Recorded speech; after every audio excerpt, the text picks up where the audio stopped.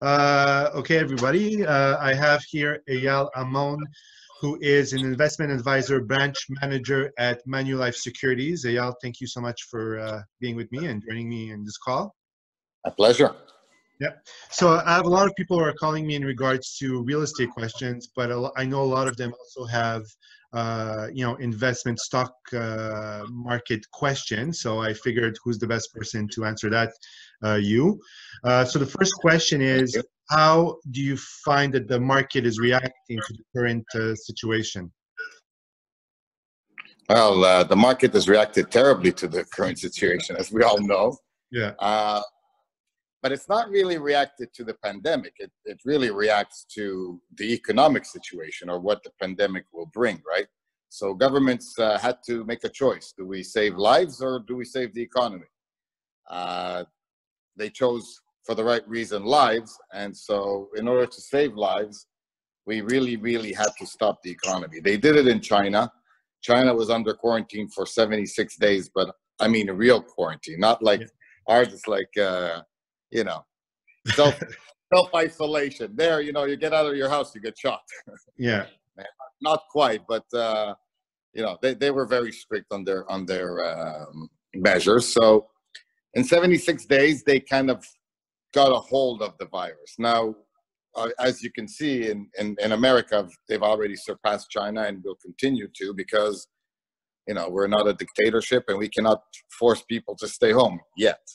Yeah. But what we can do is and that's what government did, is basically stop the economy. So they asked us to stay at home.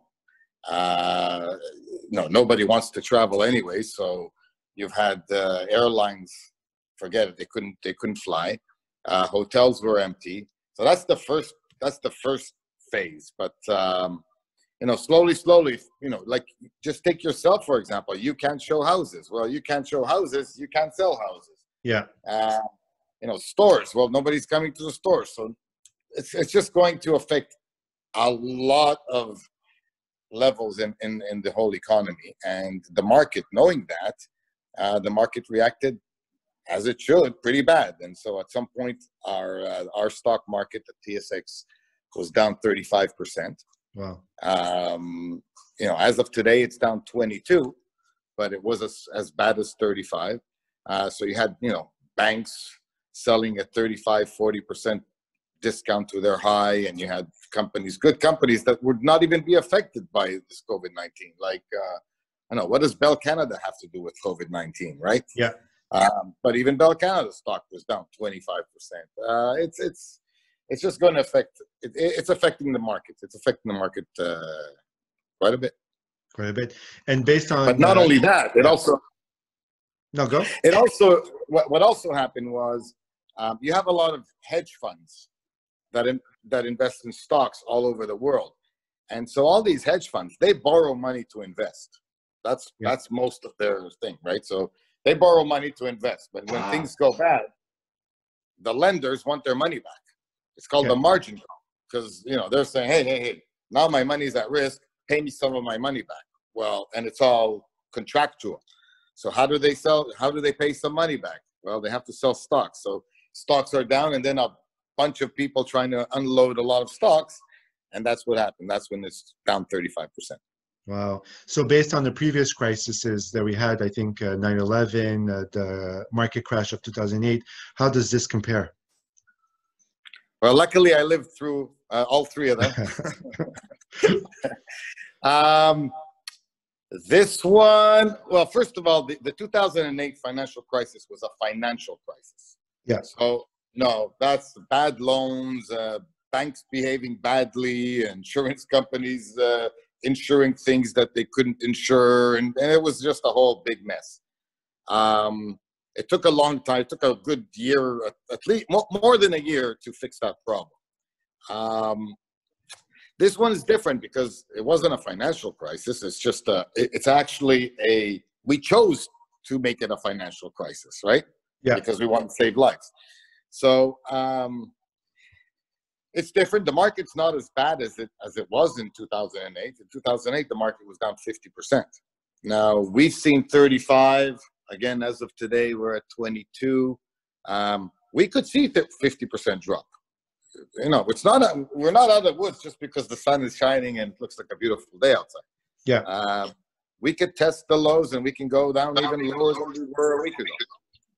So based on people who are listening to this, should they sell, buy, hold their position? What's your recommendation?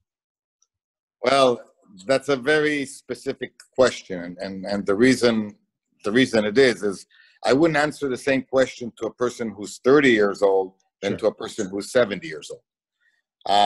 If you're in your 30s and 40s, you're in your accumulation stage, you're just buying. You're not selling anything. You're putting money into your RSPs. You're putting money into your TFSA. If you have a job that, you know, again, all this, assuming you have a job that will remain, right? So if you don't need money anytime soon, then you're just a buyer. It doesn't matter. The price doesn't really matter. You're selling in 20, 30 years. Guaranteed in 20, 30 years, prices will be higher than they are today. But if you're in your 60s and 70s and you need this money for retirement and you need some cash flow, then it wouldn't be a bad idea to take some money off the table, at least money that you'll need in the next year or two, and then let the rest can stay in the market, but at least the next 2 or even 3 years, take that money out so that you don't have, if the market falls from here, well, the market's down 22 today, but if the market's down 50 and you left your money there and you're 70 years old, well, all that money, lost money, right? Lost money. So you want to take some of the cash flow that you want in the next couple of years, you can take that out. Take that out. But normally I would say, do not sell. You never sell in a market like this because it's panic selling. When do you sell? You know, did you sell last week when it was minus 35? Did you sell 2 weeks ago when it was minus 15? Like, you know, when do you panic? When you panic. Okay. All right. If you bought, by the way, if you bought stock on last Friday or this Monday, early in the morning, you're already up about 18%. Wow. Okay. Because the market bounced back 18%. Yeah. And that just shows you that you're better off, like I said, in the accumulation stage. Don't worry about this. It's a good time to pick up companies at a good price.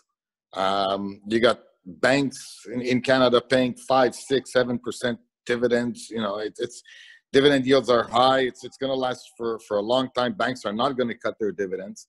They definitely don't have that. In fact, they just had an interview today with the president of one of the major banks, and he said, "No way, we're not going to cut dividends." And their profits are much more than the dividend that they're actually paying. Okay. So even their profits were cut off by half, they would still have money to pay us the dividend.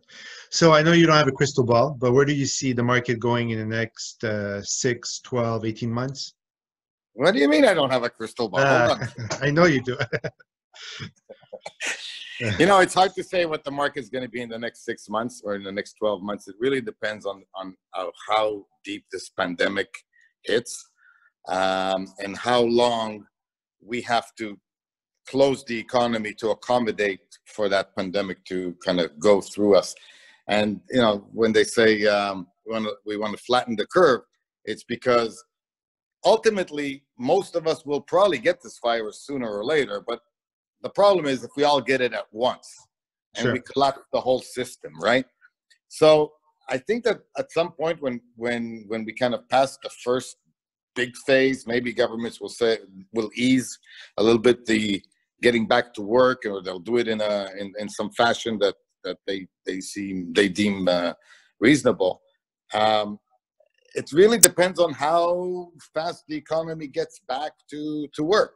If the economy doesn't get back to work, well, why would the stock market go up, right?